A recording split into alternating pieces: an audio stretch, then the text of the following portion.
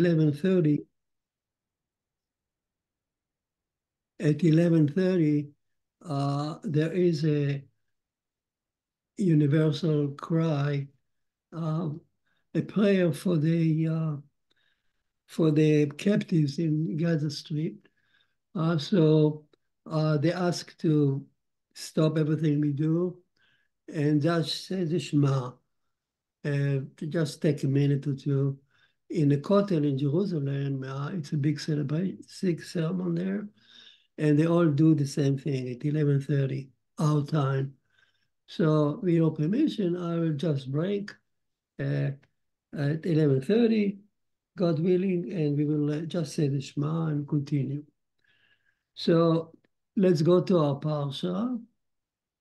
And our Parsha is a new book, Leviticus, the first Parsha, Vayikra, call.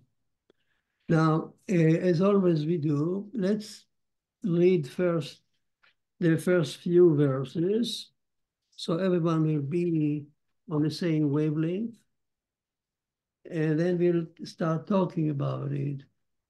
Who volunteered to read just few verses from Leviticus?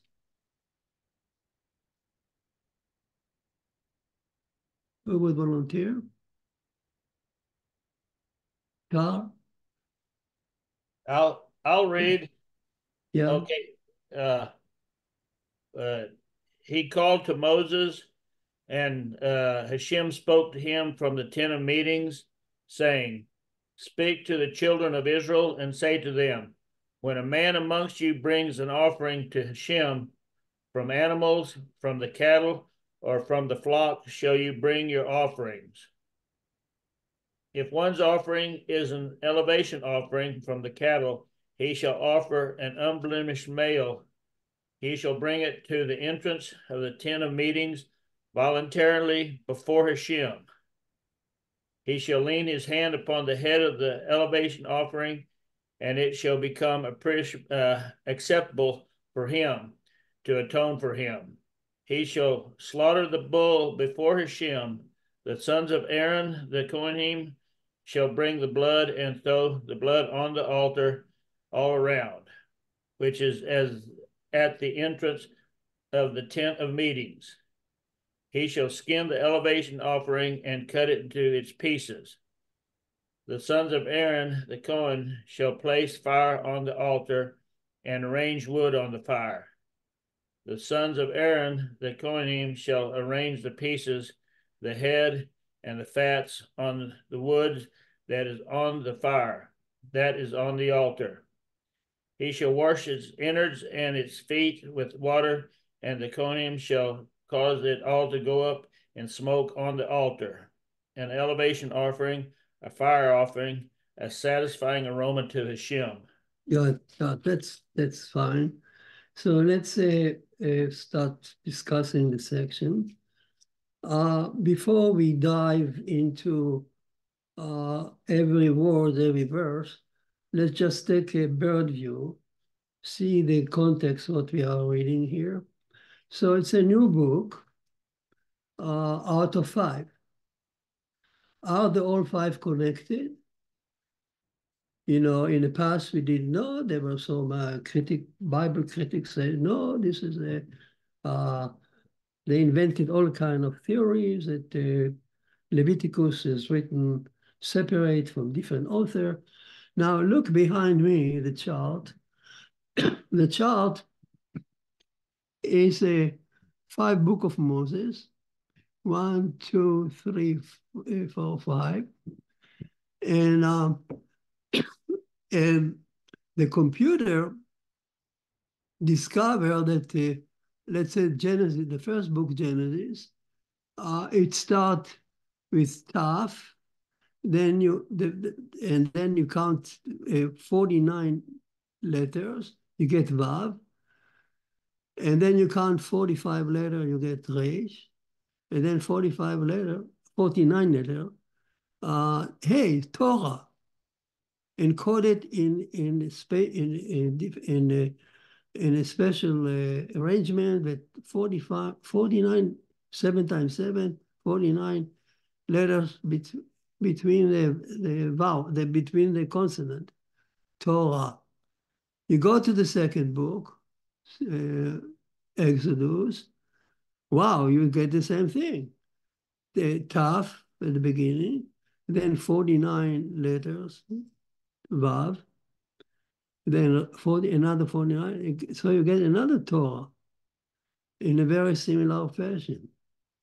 You go to the book of Numbers here, you go to the book of Deuteronomy, you get the same thing. So 49, the same arrangement, but in the middle, Leviticus, number 3, you don't get the word hidden Torah, but you get YHVH in a space of 7 letters apart. Now, if somebody wants to come and say, oh, this is incidental, and the book of Leviticus is not written by the same author, so you know what the answer should be. The computer that's been discovered only in our generation actually proved that the five letters of Moses are one block, one author. That's what the tradition says. And it's such an amazing proof that, I mean, it's almost a miracle. And it's a miracle that we have the computer that discovered it. A previous generation didn't know about it. So that's far as the context of Leviticus is part of, like tradition says, of the block of 5 books of Moses. Let's move on. Now, again, from the bird view, here is talking about burnt offering, but the context of the book are sacrifice. Blood, throw the blood, take the skin. But you know that this was only, according to the Rambam, after the golden calf, Hashem saw that mankind, including Israel, needs some tangible things to worship him through tangible things. Then he offered them to do it by the sacrifice. This today in our generation it looked like something unbelievable. I mean, if the temple would have been today, if I will go there and see all the skin and the blood, I will faint.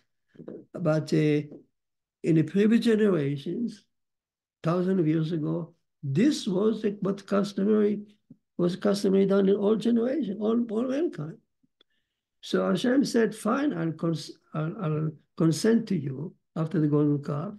I see that you need something tangible, but at least do it in one place, in one temple. That's the idea of the Rambam.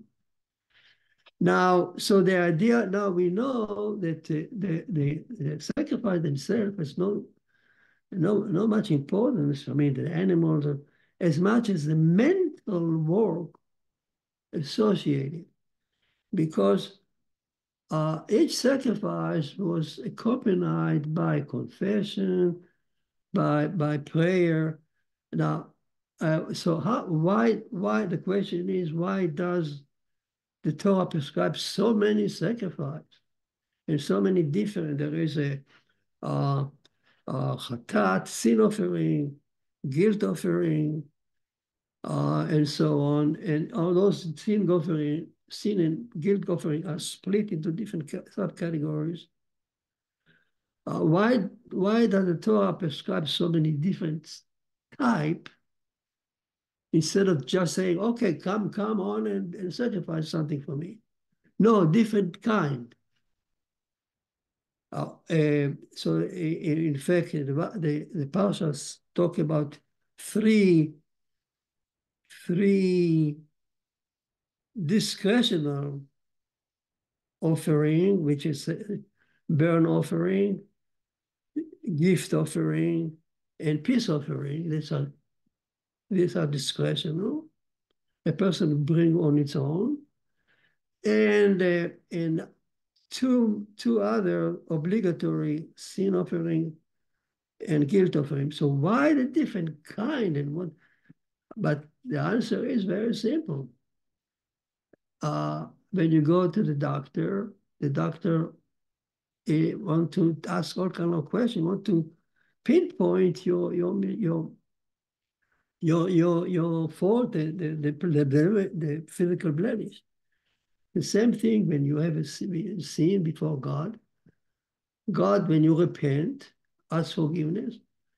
God asks you, demand that you will think about what you did, not just come and say, God, I sin. What kind of sin? Well, you need to think about what you've done and to identify it, and you offer different sacrifice. Actually, it's compelling you to think about what you've done.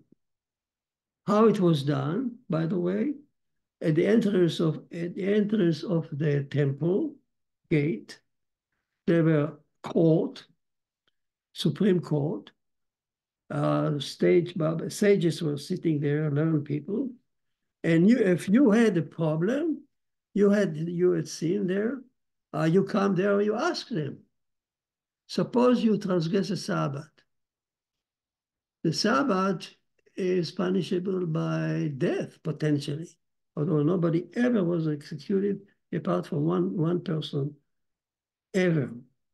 But it's potentially, if you've done it intentionally, it's punishable by death by human court.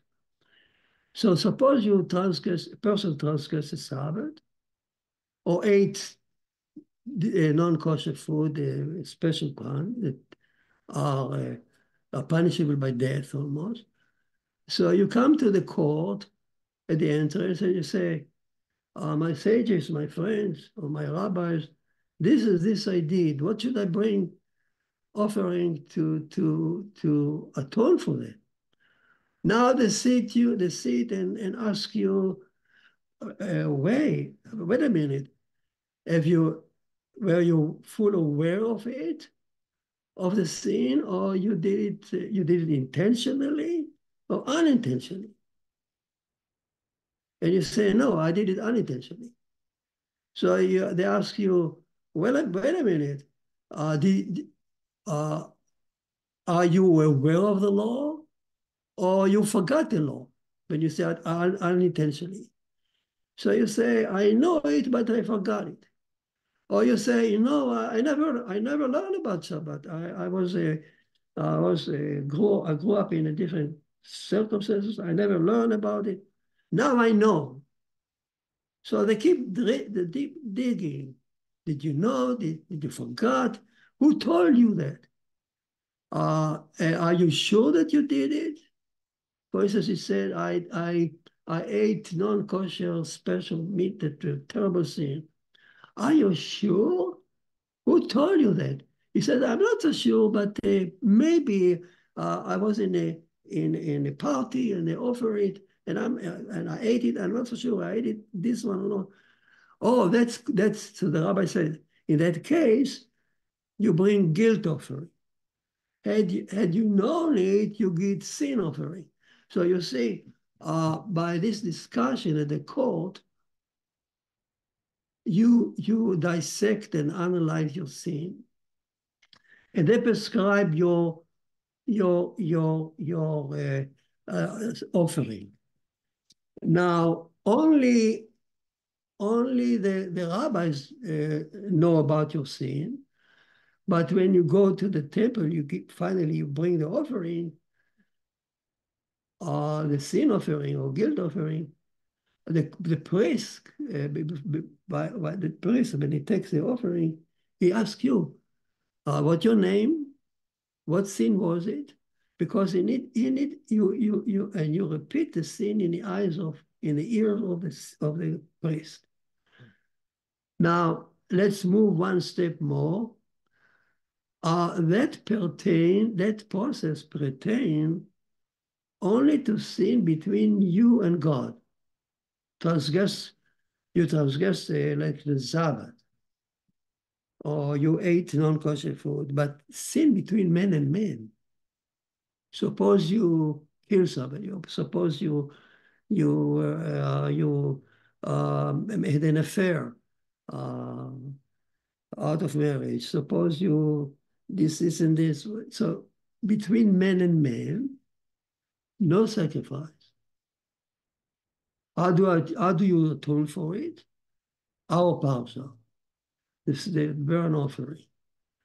So when you have a transgression of sin that is not between you and God prescribed in a special sacrifice, but any other sin, seventh commandment, I committed injustice.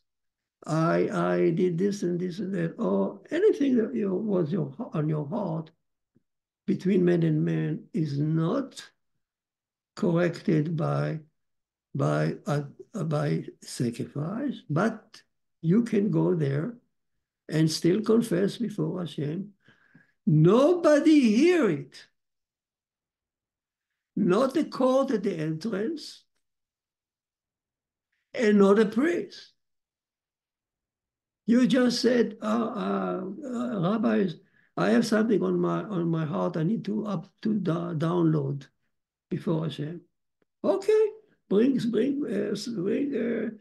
burnt offering. We don't want to hear it between you and God. And you enter the court. The priest take it. You put your hand on it, as the Torah says here. You keep your mouth shut. You don't whisper to the priest, oh, I did this and this. There is no priest there sitting behind the curtain and listen to you, because there is no need for it. It's you and Hashem. And that's our section dealing with. So our section deal when a person comes to the court, he wants to unload his heart. He wants just to say hello to Hashem, that's fine. But his purpose is he has something to pray.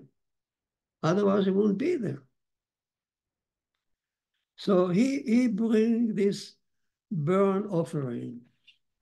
You'll see the term burnt offering is a technical, and it does not match the Hebrew term. The Hebrew term, olah, is something else.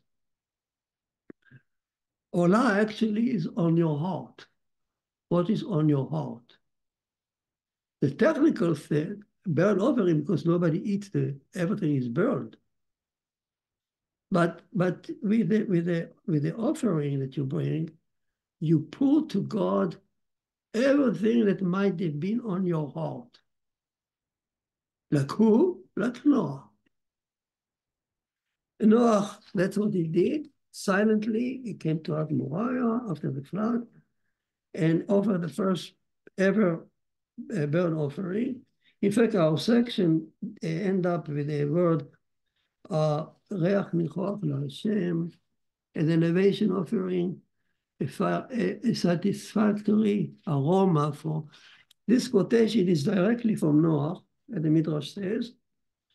And so you do what Noah did. Not only you, a Jew, everyone, with the temple, when you bring such an offering, then he just pulled out his heart to Hashem. Whatever is on your mind at that point, this is what I am now, and you hardly even pray anything. Just sit down, Hashem, read my heart. But you think about what you want to achieve, what you want to unload. Olah, what is in Hebrew, what is on your heart? Olah, over your heart. What is, so technically it's burnt offering, but missing the point, mistranslation. Now, having said that, I want to one more question.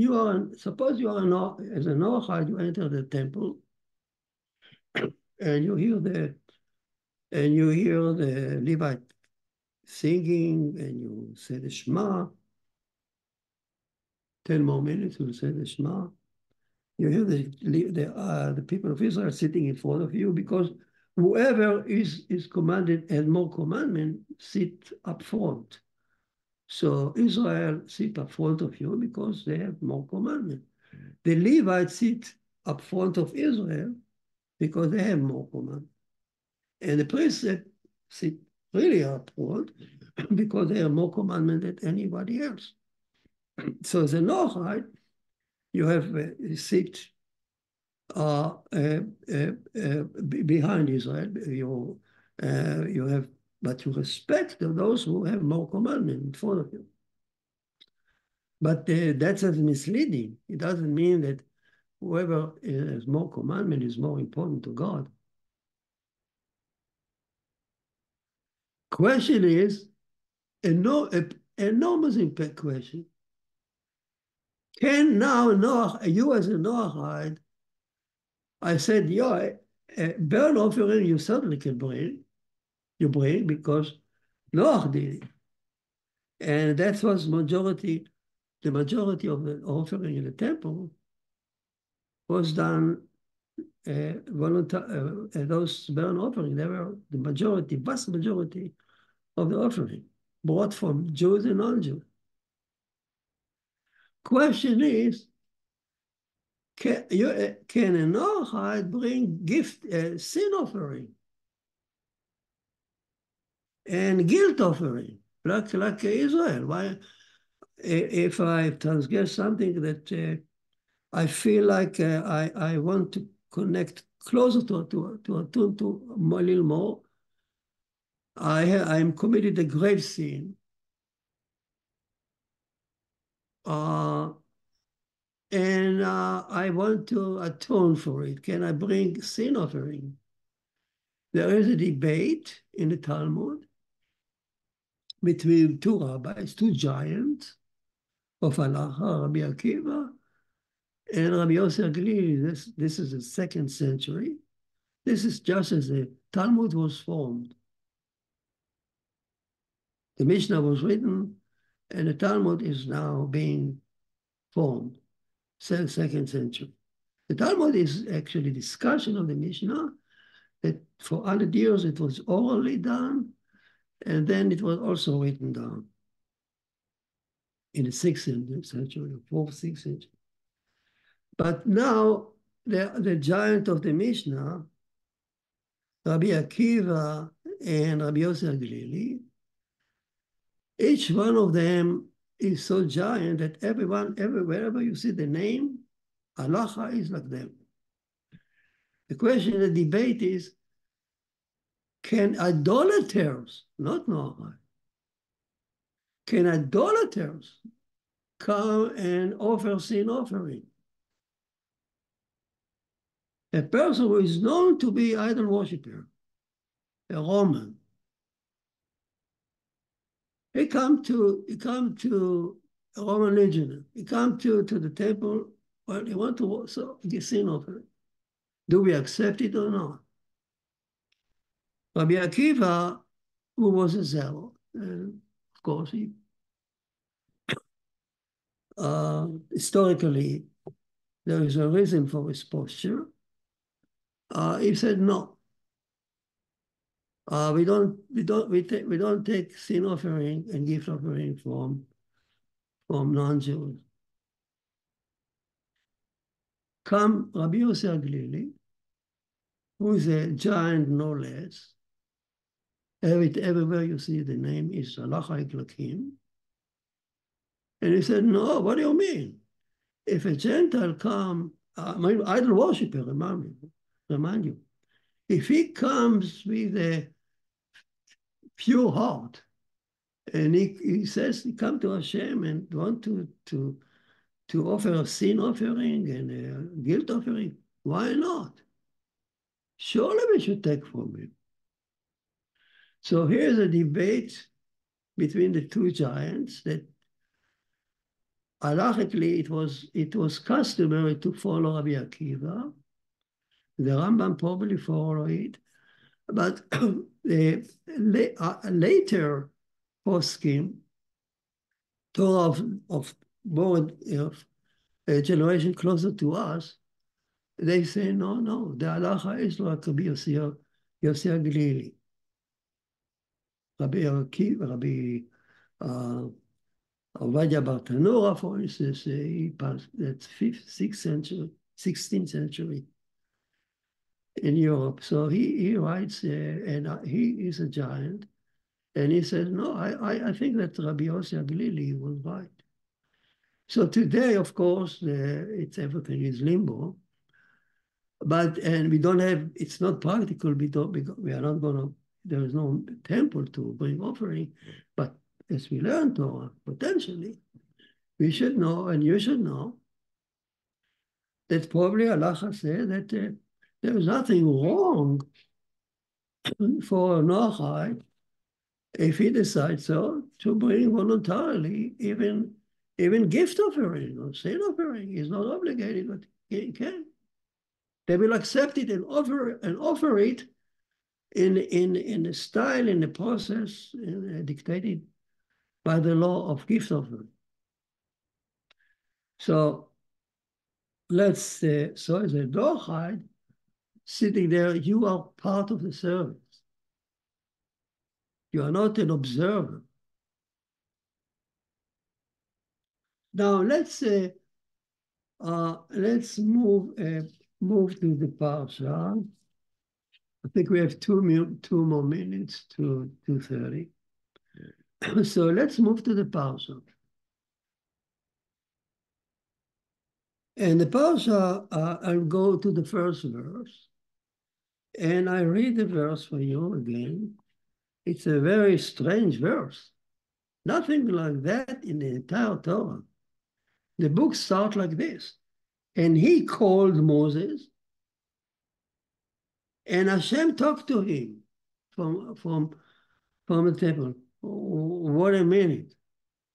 What's going on here? He called Moses, and then Hashem talked to him. Are two speakers here? Who called? And why that is the Torah could say Hashem called and talk, but he called, no, nameless. And then it says Hashem talked to him. Okay, the time is coming now to 2:30 or in a minute. So the Shema means hear of Israel, Hashem Elokeinu. Hashem is now, there are many explanations, but one explanation, Hashem is now our God. YHVH. We know him. Hashem Echad, one day, all nations will know Hashem. And so that's a Shema. That's one explanation of the Shema, according to Rashi. So that we're going to say right now, in the Kotel, Jerusalem. So everybody said now, if you want to follow me, Shema Israel, Hashem Elokeinu, Hashem Echad. So we say it is a prayer for the captives that's suffering, terrible suffering. They're babies, girls who are raped, girls who are already pregnant, they're tortured, sex slave actually. And they're kept in a very bad physical shape, no medication. The older people there get no medication, get no food. We know about it. So they are tortured, not only captive, but tortured. And they are just they are just grabbed from the home. They are not soldiers. They're taken from home and civils. And they grab them as a captive, breaking the law of war. And they shout that Israel breaking the law of war. Okay. So let's go back to the parsha. So this strange, weird introductory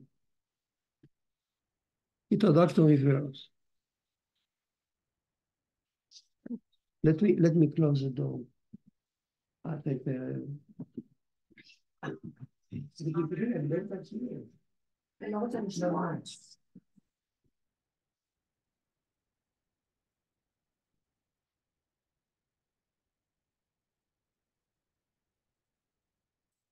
yeah, correct. So Rashi solved the dilemma by very simple. He said the speaker is one. Hashem is the speaker. Hashem called Moses and and uh, and then he talked to him. From here we learn, he says, uh, nice, this is how you should have done. When you address somebody, first call his name, make him wake up his attention, then tell him what you do. You don't jump on him. So Hashem kind of delicately approached Moses. Why? Rashi explained what happened. Why? Because in the previous, the end of the book of Exodus, the last portion there is it says a cloud came out on the tabernacle, and Moses could not enter. So Moses sat down, so to speak, and now Hashem has to wake him up and say, okay, now it's time to come in. So he called Moses and he started talking to him. So that's Rashi. Now, it means that there is a implication of that verse. And the Shekhinah is now in the temple, and she called people to come in. Moses come into the inner chamber. The people of Israel and all nations come to the court and to approach, to come to her. So calling Moses is also calling mankind to come in. So the king in town, everybody should come to see him, to pray for him. She's here. At first she descended into the temple. That's the picture. And now it took her a long time to get acquainted to the new situation. She's now on earth. And now she called Moses and she called us, she called everybody else. So so there is a special importance when you pray to come to her, since since the Shekhinah is on Temple Mount. There is a special merit to come to pray for her there. Noah came from Mount Ararat after the flood. He traveled all the way by foot to Mount Moriah to offer his prayer there. And at time of the temple stood, we flocked there to pray. And now the temple is destroyed, in our mind we go there. And we spoke about it, that Noahide can also, as a service, do the same thing. In our mind, we enter the temple in the morning, hearing the Levite choir that are printed in the Siddur. So coming to Hashem to watch the burnt offering, or to offer, or to bring our own offering, and to pour our heart. Hashem will hear us everywhere. But since we know that the king is here, we need to respect the king. We need to respect the fact that she come here as a step toward the Sabbath. Because the final Sabbath will come, she will fill the universe. Now at that point, she's just entering the temple. From there, she will enter our heart, and she will fill the universe. That's the Sabbath. So that's the calling. That's a simple explanation. the Midrash, that's what you could, the Midrash goes deeper than that. The deepest tell us a big drama here. More, the Midrash says, you know what? At the time of the end of the book of Exodus, Moses thought for a minute that he's done. He's done his job. Look, he took Israel from Egypt. He gave him the Torah. He built them the temple, the tabernacle. And now that's it. They're moving to the land. In 2 months, 3 months, they will be in the land of Israel. And I'm done. So he sat down. Everything Hashem told him to do, he did. He's done. And including Torah, because even in Egypt, Hashem told him, when you come out of Egypt, you will worship me on that mountain. So I did it. I gave Israel the Torah. What else can I do? What else should I do? And he sat down. As he was sitting down, the Midrash said, he heard the voice. The voice was not from Hashem. The voice came from someone who has no name.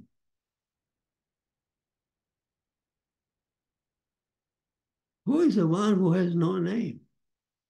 And he called Moses. He doesn't say any name here. Who called Moses? The essence of Hashem. Essence of Hashem means the essence means there is no name. The God or the God, you know, has no name, no face, no. Our mind even hardly even can understand him. When he appeared to us on Sinai, he said, "I am Hashem your Elohim, who took you out of Egypt." So he presented himself, "I am." You can understand, so he talked to us in a way that we can understand. He is, "I am the self, the self, the self." And then its next line, Hashem, I am Hashem your Elohim, the attribute, who took you out of Egypt. That's what I intervene in history, kingship. So he presented himself in a way that we can put a name on it. Self, attribute, kingship. That's name, we name it. Here, somebody called Hashem higher than that, from a higher level, that is not even higher than I am. So who is that? That's the most primordial, almost primordial conception of Hashem, even above the attribute, above the self. Remember, when he talk about self, attribute, that's only our conception of him. But there is a level that is beyond it, above it. And that level talk to him. Higher than it, higher than the self. What does it mean? What does it mean? Why do I care about it? Oh, we'll see in a minute. So there's a drama. Who call him voice? So he says, "Moses, you think you learn everything you learned so far? You think you know me? You think you fulfill your job? You gave him the Torah? Oh, just in a minute. I'm going to teach you something to teach Israel to climb higher than that what was even given in Sinai." Wow. So that's another level. So who said that? Rabbeinu Bachya. Rabbeinu Bachya on the Torah says that Moses not only climbed up in the highest level of his prophecy, but he saw the one level even above it. He saw the nameless God. the infinite. He didn't say it, but he heard the voice. Higher than any other prophet, higher than even Abraham.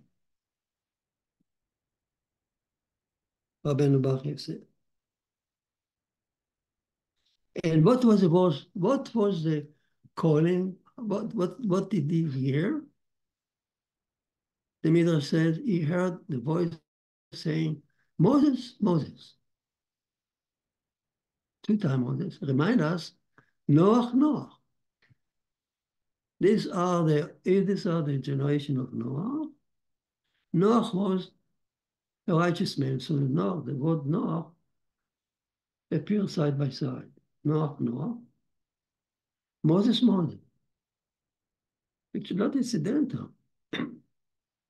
Because Noach means he saw the entire history. He saw the Sabbath in the future.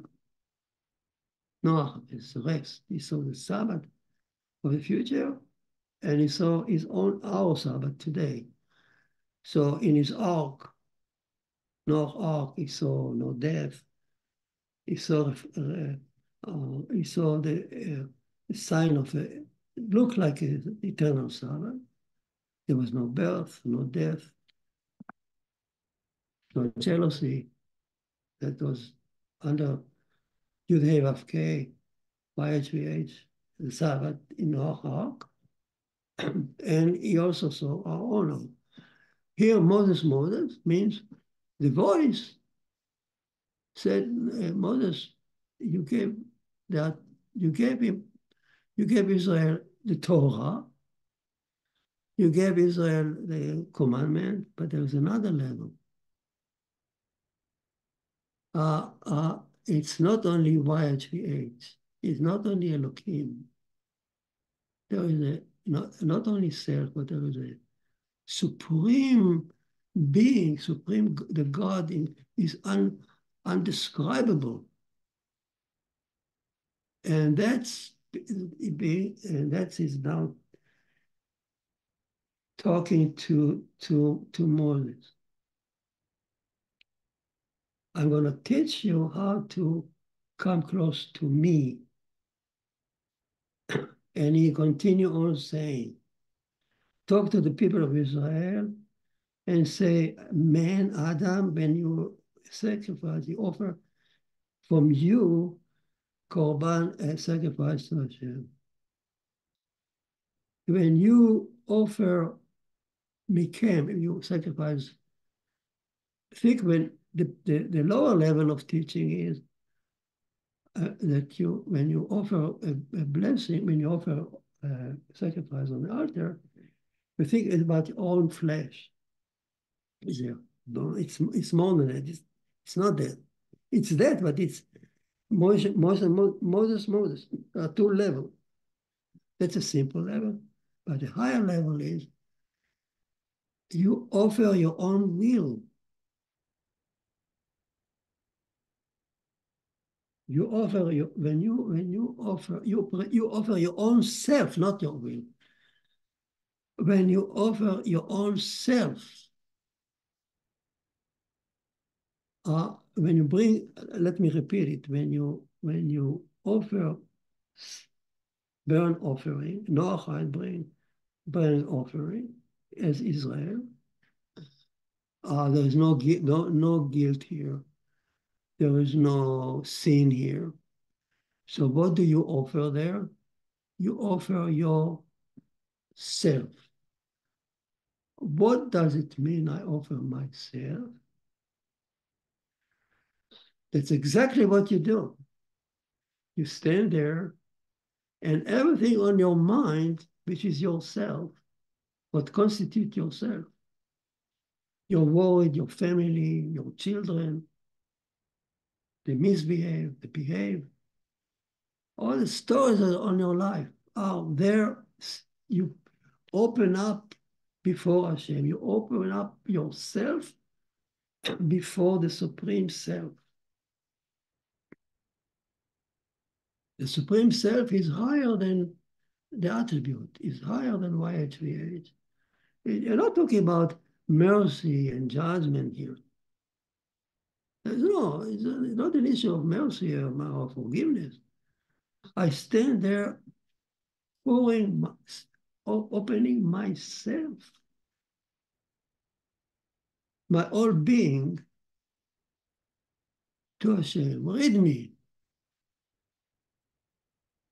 Hashem. This is what I am now. Including Rabbi Shimon Bar Yochai said, you know what? Including the bad thought that I had. Not that I transgressed the law, even if I had bad thought. Including bad thought of idol worshiping. Suppose a person, I come to Hashem at that moment and said, you know me, I know that I have hesitation. There are times in my life I don't believe in you. But that's what I am. What can I do? So the entire self you put before Hashem, and you don't ask forgiveness. There's nothing to forgive. If I in my own mind, I debate if Hashem exists or not. Am I guilty of anything? No. This is honestly myself. So I pour myself completely in front of Hashem, like Noach did. He didn't say a word. Hashem read it. Take me, Hashem, as I am now. This is what I am myself, and I'm standing before yourself.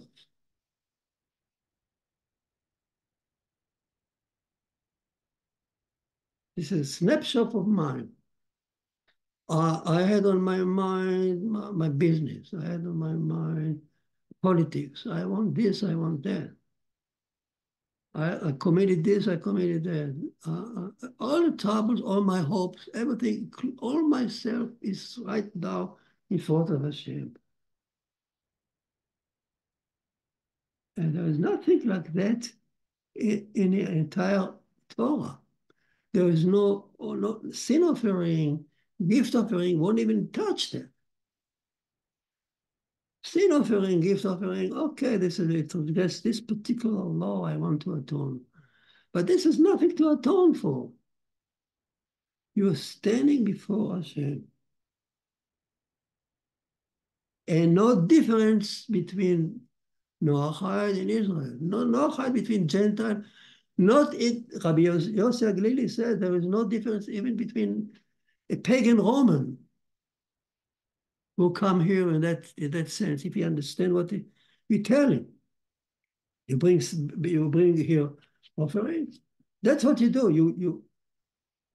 You stand before Hashem to read you as you are. You can use the occasion and say, okay, Hashem, forgive me because I have this and it.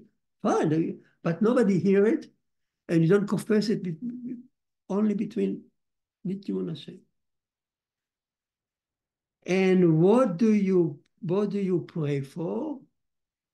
There's only one prayer on your mind. Let's see. Let's go to the verse, to the next verse 3. He will sacrifice him to his will. Here it comes on. Your will, whose will? Your will and God's will.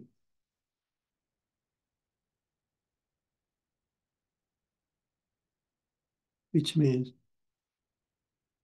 when you stand there like this, you say, I know I've acted, you gave me free will, and through my free will, this is what I am now, including my sin, including my rejection of you. That's my free will. And I stand now before your will, God. And I know that it's not exactly what my free will is, not exactly what you would like me to do. But I still respect my free will. And I know that you respect my free will. You gave it to me. So the only thing I pray here, the middle says, is that, I'm quoting now, I wish that my free will match your free will. It's not that I overcome, there is one thing to overcome my Yetzer Hara. I have Yetzer Hara and I want to overcome it. That's not what we are talking about it. I want to reach the point that my free will, my Yetzer Hara will tell me to worship you. I wish that I will evolve, and I will come to the point that my will match your will.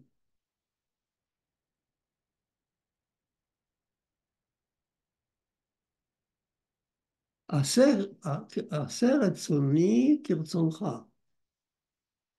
I wish that you will make I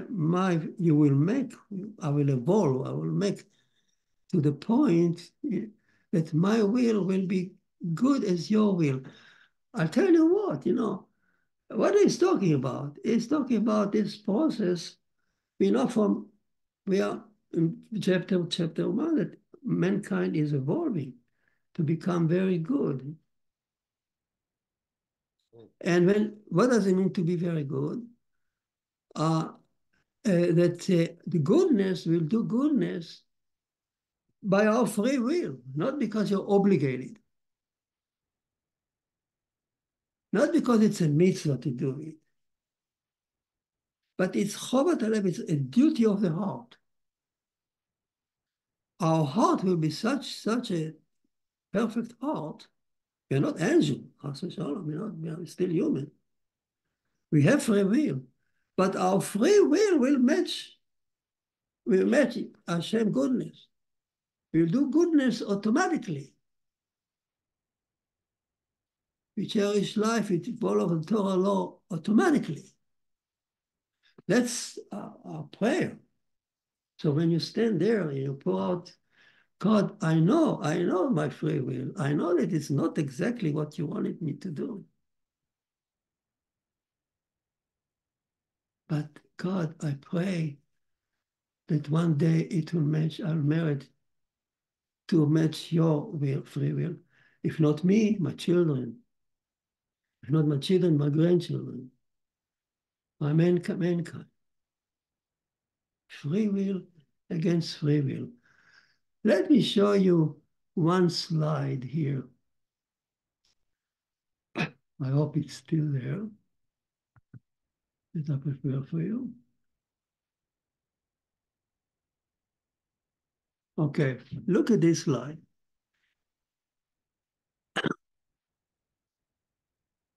The top line, the top part is Sinai. I am Hashem your Elohim who took you out of Egypt. And there is a supreme will above the I am. The creation was started when Hashem had the first free will. This is before Hashem constituted the heavenly court.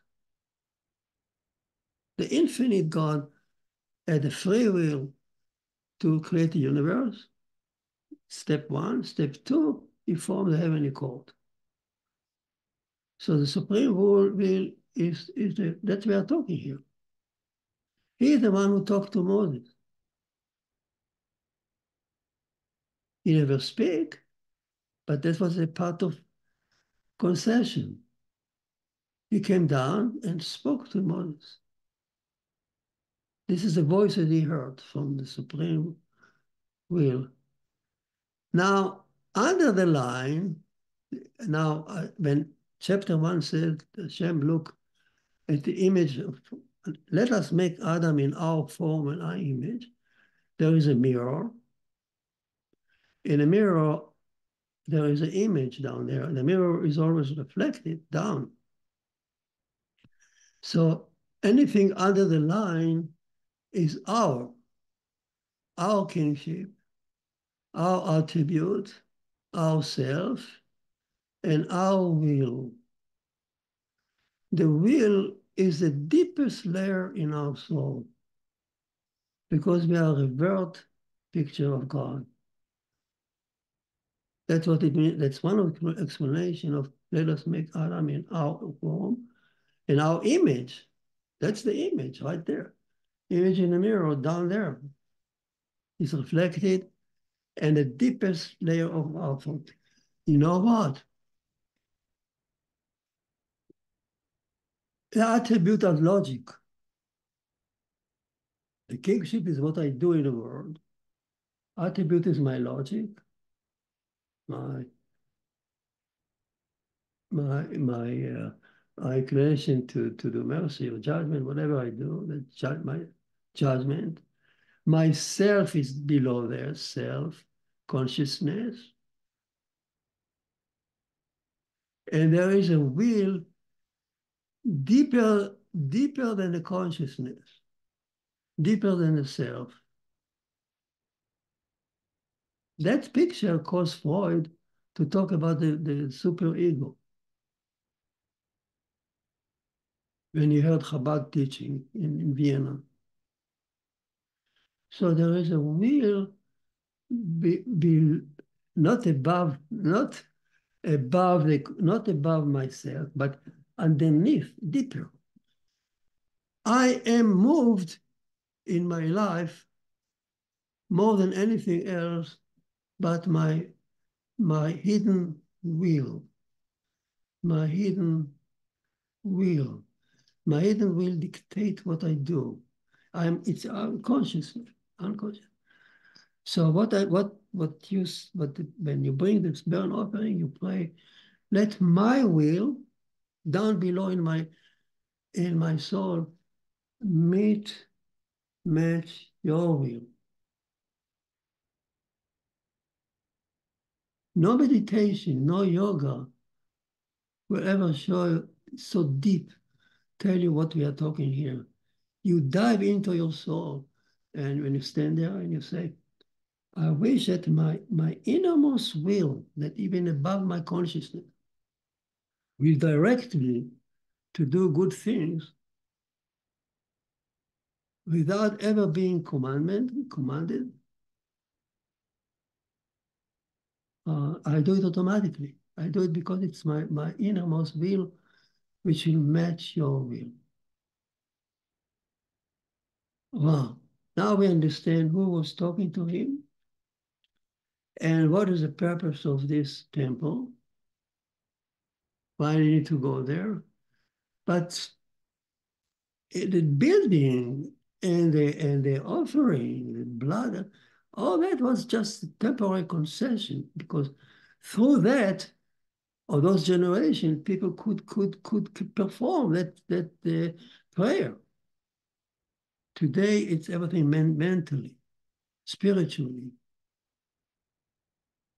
The Rambam, according to the Rambam. And of course, we need to learn it to understand the concept. But it's now telling us in our journey, in our prayer when we take the journey every morning to temple, in our mind when we offering in our mind the offering there, and we stretch ourselves, we open ourselves towards God. Take me as I am, without apologizing, without saying, okay, without even asking forgiveness here. Just this is what I am. And I wish that my inner will change one day. Okay. Any question for me?